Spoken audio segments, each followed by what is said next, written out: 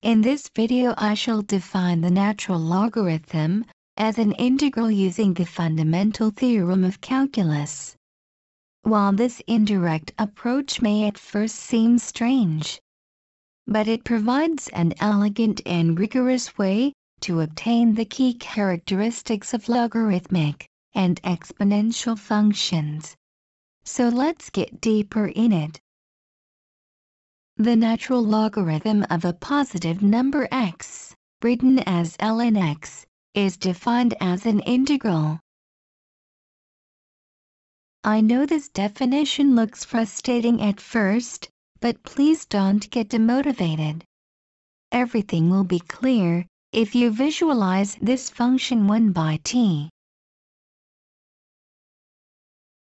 Look! This is just the simple integral formula for finding the area under the red curve that start from x equals 1 to some positive integer variable. So, from the fundamental theorem of calculus, ln x is just the area under the curve of the function y equals 1 by t, from t equals 1 to t equals x.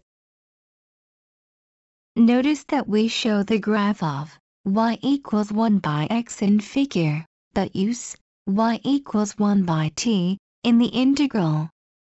Using x for everything would have us writing with x meaning two different things. So we change the variable of integration to t, which acts like indicator of x. So do not get confused here. For any variable x that is less than 1 and greater than 0, then integrating gives the negative of this orange area. So ln x gives the negative of the area under the curve from x to 1. And the function is not defined for x less than or equal to 0. Also, if we integrate from initial position 1 to final position 1, then ln 1 will be 0. So natural logarithm of 1 is always 0. This means the curve 1 by x has 0 area. Let us generate several values for ln x. From 0 to 10. These all values are the area that start from 1 to any variable x. Now, do you know any value of x that gives the area of exactly 1 unit? There is an important number between x equals 2 and x equals 3, whose natural logarithm equals 1. Look! This important number is e.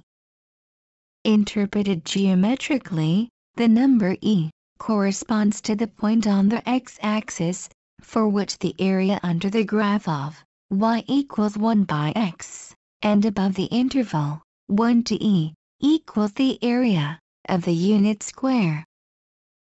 This yellow graph has the area of exactly 1 unit square. So, ln e is always 1.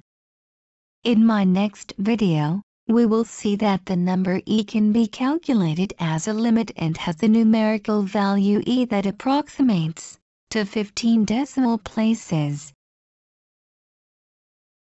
Please subscribe for more calculus videos. It would help me a lot.